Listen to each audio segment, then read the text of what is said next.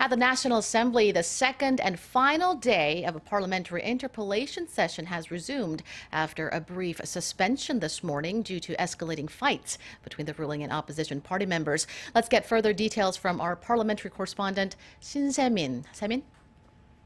Daeun, the session this morning was suspended right before noon when some of the lawmakers on the floor clashed over questions being asked by the People's Party lawmaker Kim Dong-chul.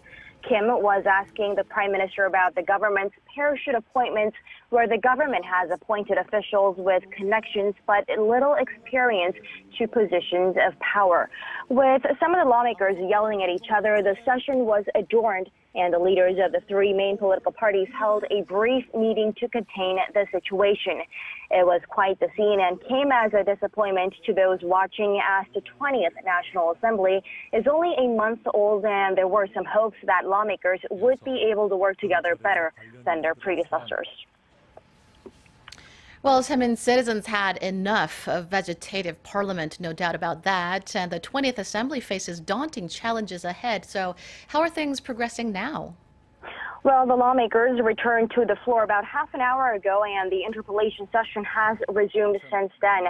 Now, today's session is focusing on non-economic issues, as the first session on Monday focused on economic-related matters. Lawmakers will continue grilling government officials over a recent corruption scandal that has seen several lawmakers accused of nepotism and graft.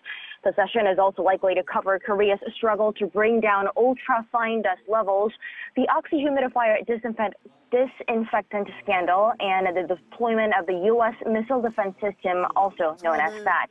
That's all the latest I have for now.